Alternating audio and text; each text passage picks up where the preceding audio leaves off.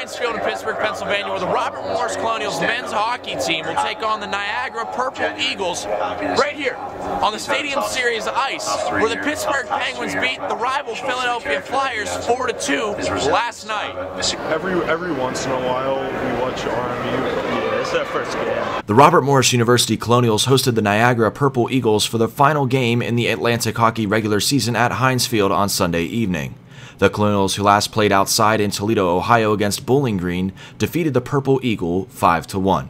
It's like a new step for them. Like, it's something new that I've never seen, so I think it's kind of like history for them. It definitely is like a milestone in RMU's hockey career. Heinz Field has hosted 2 prior outdoor hockey games before RMU took the ice on Sunday, the most recent being the 2017 Coors Light Stadium Series, Saturday night when the Pittsburgh Penguins defeated the Philadelphia Flyers 4-2. Robert Morris will advance into the playoffs with a first-round bye in the number 4 seed.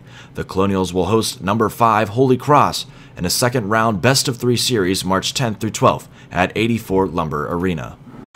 I definitely feel that our athletics will continue to grow as well. I definitely feel that we will be on the national stage as well. After a historic night of collegiate hockey here at Heinz Field in Pittsburgh, Pennsylvania, the Robert Morris Colonials come out on top 5-1 against the Niagara Purple Eagles, with 41 shots on goal for the Colonials compared to 34 shots on goal for the Purple Eagles. The Colonials set history in the first outdoor collegiate hockey game.